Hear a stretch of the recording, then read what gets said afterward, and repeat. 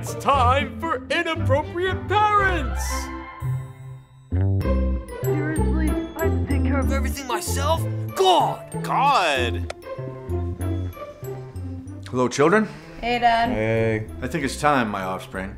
It's time we had the talk. Dad, we already learned about this years ago in school. We know about sex. Sex. No, kids. This isn't the sex talk. It's the sexually transmitted disease talk.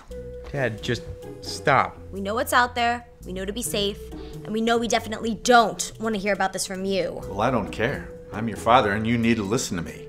Son, you know about the oral sex? Oh my God. Going down on a girl? Stimulating the clitoris? Yes, Dad, yes. You know what it is? I know what it is. But do you know where it is? Could have your sister show you. Dad! Gross! But that would be inappropriate. And that's why I brought this chart. A chart? Seriously? Huh? There you go. Oh my God. I'm gonna barf. What? I'm just making sure you know that oral sex is the leading cause of STDs. You guys know about gonorrhea? Yes, Yeah. Dad. Well, then you know all about the possible urethral pus discharge, also known as GLEAT. GLEAT? What about chlamydia? Dad. Some girls don't even show symptoms. You could even be carrying it right now, princess. Dad, stop! Tell me, have you had any unusual vaginal bleeding or discharge? No! Okay. Okay, fine. I'll stop after I tell you just one more thing. It's a little story about a sweet young boy who met a beautiful young girl. And the boy wanted nothing more than to please her.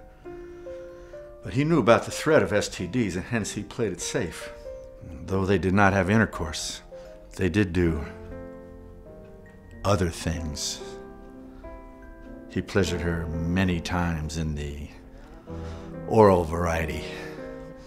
But immediately after, they would kiss. Heavy kissing, deep tongue swirling around and around and around.